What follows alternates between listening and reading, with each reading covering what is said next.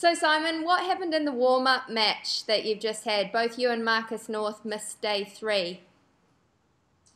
Basically, I copped a knock on the thumb early in the first innings on day 1, and it basically got more and more swollen as the day went on. So at tea time, I decided I'd had enough batting practice. I think 4 hours was enough, and decided to get in the rooms and ice it up so it didn't swell up too much.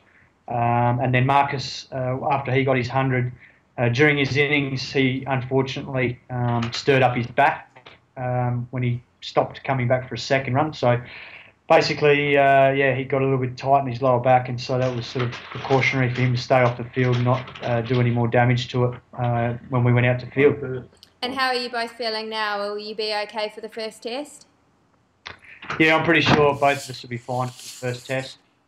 We both had training today and got through that, and we've got another training session tomorrow afternoon before the test starts on Friday, so I'm pretty sure both of us will be fine. And how about the team preparations? How are they going? And you've got a couple of new guys over there. How are they fitting in? Yeah, look, there's a lot of young faces floating around the squad now. It definitely makes for a different feel. There's a lot of young guys that haven't played a lot of cricket, even domestically. So it's good to see them getting opportunities to tour with Australian squads, and they're fitting in nicely. They're all training hard and doing what's expected of them. And then I guess our preparations have been excellent. We got here, had some good days of training, even though it was wet. We had good sessions, and then the 3-day practice match was brilliant. It was a pretty good opposition we were up against. A few of their guys were in their test squad, so we got to see a little bit of them, guys like Srisanth and Oja and a few of their batsmen. So our guys, most of the batsmen spent time in the middle, which is what we wanted, and then the bowlers had a good hit out, knocking them over for about 180 in the first innings. So 4 days probably would have been ideal to give the bowlers another good hit out in the second innings, but as it turned out, we had really good preparation, and now we just have to make sure that we're mentally ready for the game starting on Friday. And what about levels of security? I mean, there's a lot of talk back here about the Commonwealth Games in New Delhi at the moment. How are you guys feeling? Do you feel safe over there? Yeah, we feel completely safe. A lot of us that have been here before know what to expect. There's huge security presence, not only here at the hotel, but also on our floor of the hotel, outside the hotel, in the streets leading into the hotel.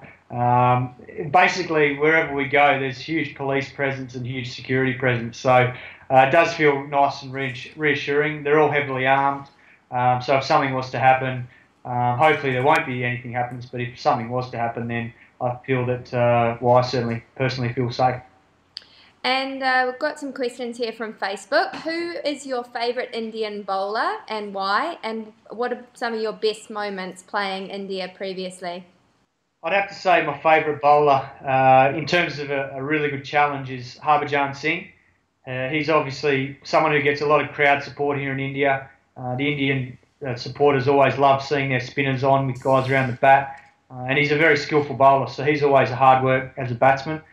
I guess my favourite moment playing here in India was back in 2004 when we won the series in Nagpur. It was the first time I think an Australian test team had won in India in about 35 years. So there'd been lots of very good Australian teams come here but be unsuccessful. So to be a part of that was certainly a highlight for me. And is there a favourite place that you like to tour, and where does India rank in terms of that?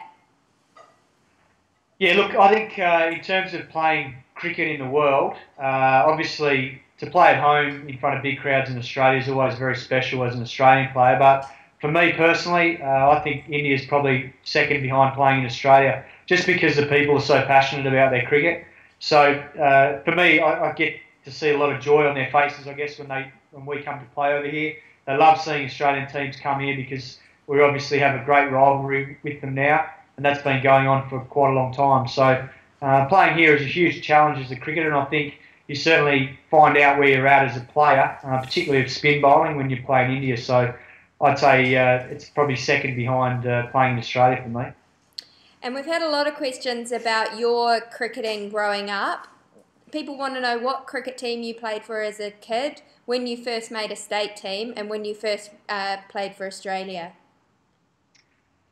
I basically grew up in Perth, and I played my junior cricket at a club called Middle Swan Cricket Club from when I was about 9 years old. I think I started in like the under 10s, and then just sort of worked my way up through the age groups. And then my local sort of district club was Midland Guildford, where I played under 13s, under 15s, and under 17s, and that's when I first got picked in a WA development team. I think it was like an under 15s or under 17s development squad. Mike Hussey was in one of the opposition district teams, so we grew up playing all our underage cricket against each other until we started to play for WA together, which is something a lot of people probably don't know. And then I got to play for Australia. I think first time was in 2001 in Test cricket, and I made my debut in one-day cricket, I think, in the 2000-2001 season against Zimbabwe at the MCG. And do you have any words of wisdom for aspiring cricketers? I think for me, it's always just about really enjoying the contest and getting to play with your teammates. I guess growing up, it was always about having fun. It wasn't so much about doing something.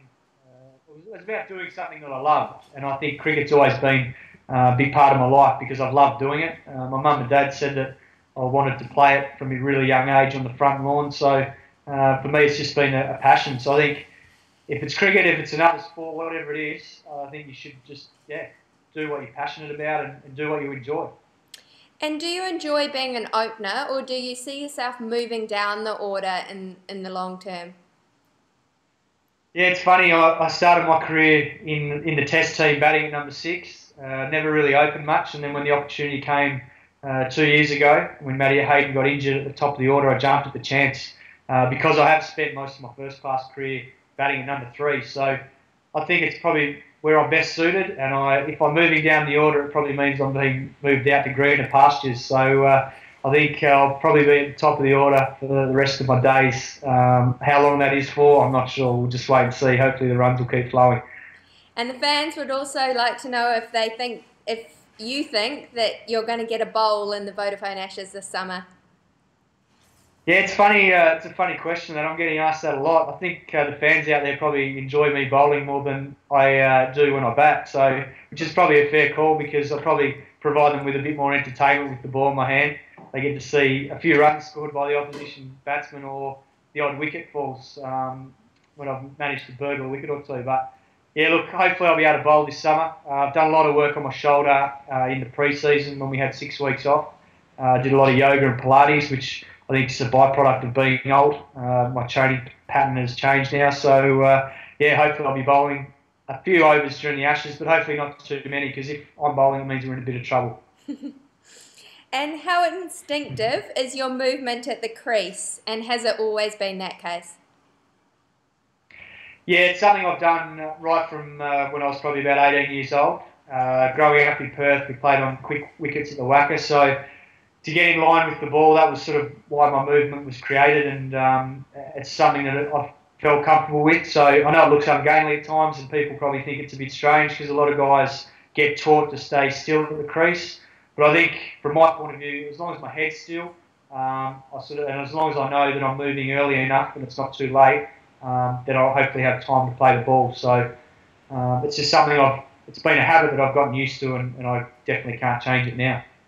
And finally, what would you be doing if you weren't a cricketer? Thankfully, I've managed to make it as a cricketer because I did study at uni and I did a commerce degree, and I would have had my head buried in accounting books, which probably wouldn't have been that much fun. So I'm glad that cricket has gone well for me. But if not, I think I was also passionate about playing AFL football, but I don't think I would have been good enough to do it. So I would have found something I was passionate about. So if it wasn't cricket, it might have been another sport, or it might have been another field. Maybe something like being a physiotherapist, or I've always enjoyed sports. I might have been doing something that got me involved in sport. Well, thanks very much for your time today, and best of luck in the first test. Thanks very much.